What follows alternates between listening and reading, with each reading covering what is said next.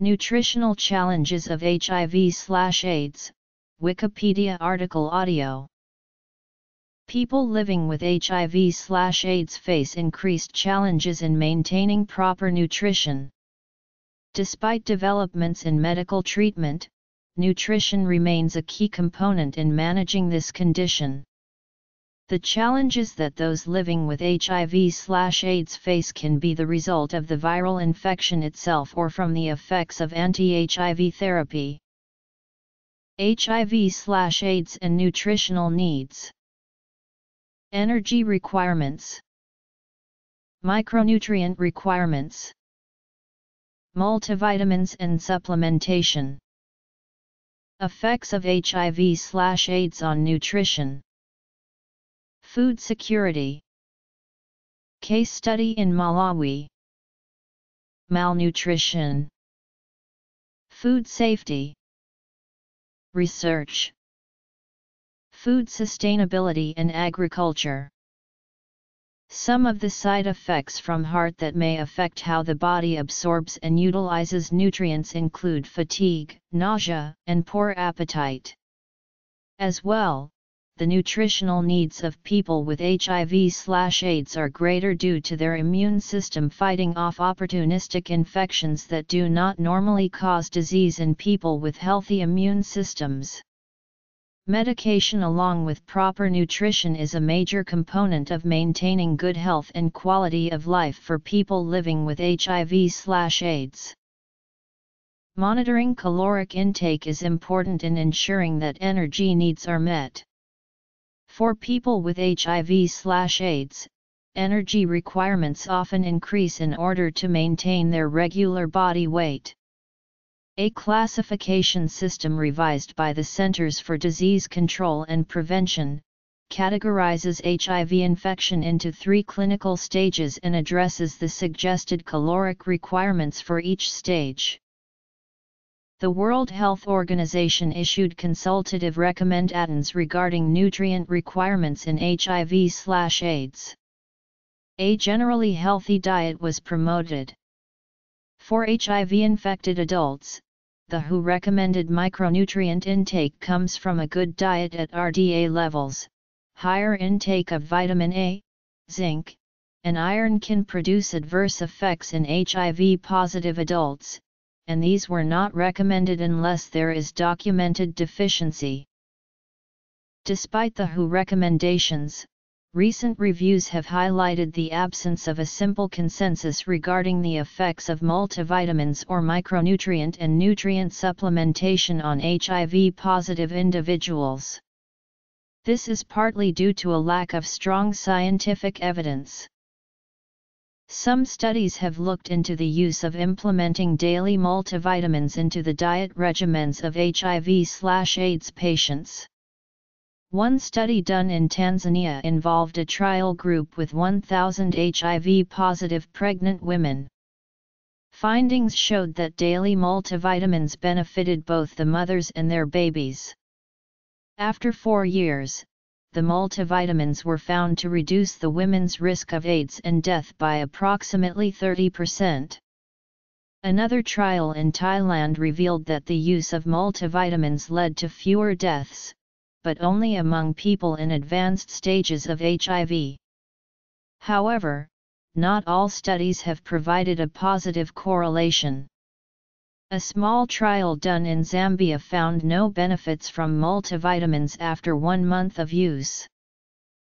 Regarding individual vitamin and mineral supplementation, research shows mixed results. Vitamin A supplementation has been shown to reduce mortality and morbidity rates among African children suffering from HIV. The World Health Organization recommends vitamin A supplements for all young children 6 to 59 months old that are at high risk of vitamin A deficiency every 4 to 6 months. In contrast, a trial from Tanzania found that the use of vitamin A supplements increased the risk of mother-to-child transmission by 40%. With the inconsistency of these results, scientists have not reached a consensus regarding vitamin A supplementation and its possible benefits for HIV/AIDS patients. Other vitamins to be taken by HIV-infected adults are vitamins C and E. Evidence for supplementation with selenium is mixed with some tentative evidence of benefit. There is some evidence that vitamin A supplementation in children reduces mortality and improves growth. For nutritionally compromised pregnant and lactating women, a multivitamin supplementation has improved outcomes for both mothers and children. Thus, further research is required to determine the relationship between supplements and HIV/AIDS in order to develop effective nutritional interventions. Statistics show that HIV/AIDS is most prevalent in the sub-Saharan African region.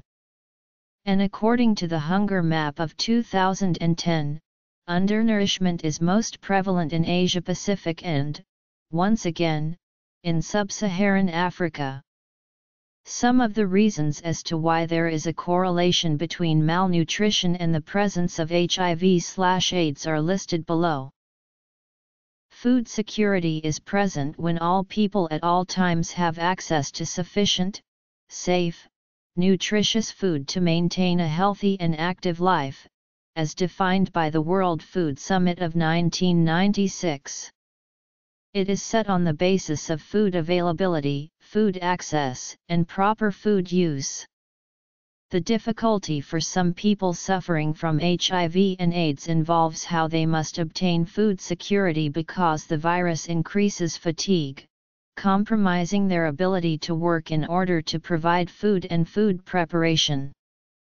This impact is even greater on those living in poverty in rural areas, where providing food is largely based on farming and other household chores. In Malawi, the AIDS epidemic and its effect on food security for 65 rural households was studied. Findings revealed that illness and death as a result of AIDS compromised household food security. 24 out of 65 households had negative food security indexes, meaning that they did not have enough flour and/or corn to meet their daily caloric requirements. Sharing of food and resources was substantially decreased to those families that were affected with HIV/AIDS, which proved especially detrimental in families that no longer had a prime adult. With the removal of a prime adult, these families were deprived of productive labor, resulting in serious production deficiencies. The study concludes that family members victimized by AIDS led to fracturing of interpersonal ties with other families, which created food insecurity in a community based on a rural subsistence economy. Malnutrition can be used as a measure of food insecurity, and it has the most impact on those living in sub-Saharan Africa and Asia-Pacific, where poverty and malnutrition is most prevalent in the world. It is also in sub-Saharan Africa where the cases of HIV/AIDS is most prevalent. An individual whose body is already compromised with HIV has an immune system even less effective at defending against infections when the body is malnourished. Antiretroviral drugs are now being distributed to people in these areas, but when given to those who are undernourished, the medicine's effectiveness is decreased and toxicity is increased. Malnutrition accelerates the onset of the disease and give rise to repeated illnesses because of their weakened immune systems. Consequently, HIV and malnutrition provide a cyclic form of feedback for each other, with worsening conditions of malnutrition being linked to a more rapid onset of HIV. For other uses, see food safety.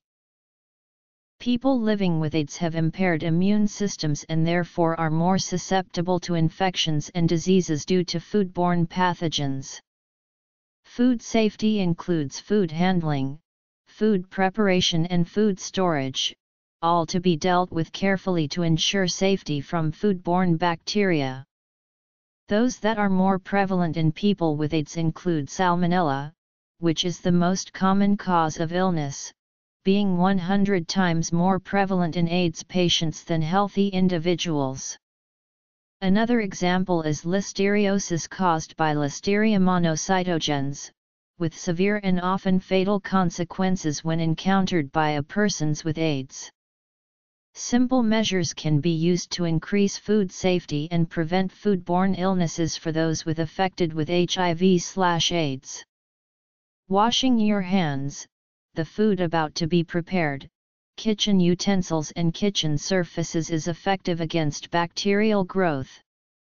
Keeping raw meat and cooked meat separate and cooking foods thoroughly, using a food thermometer to be sure.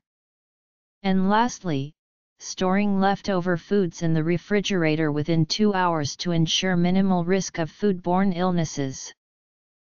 There are some areas of research that have either not been explored or researched in depth that are related to the area of HIV/AIDS treatment.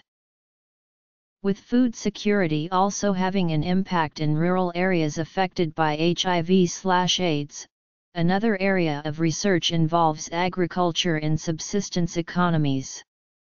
More specifically, in these areas where households affected by HIV/AIDS may suffer from food insecurity, focuses for future research may include looking into ways to improve agricultural practices in order to enhance the household food production of families where one or more adults suffer from HIV/AIDS.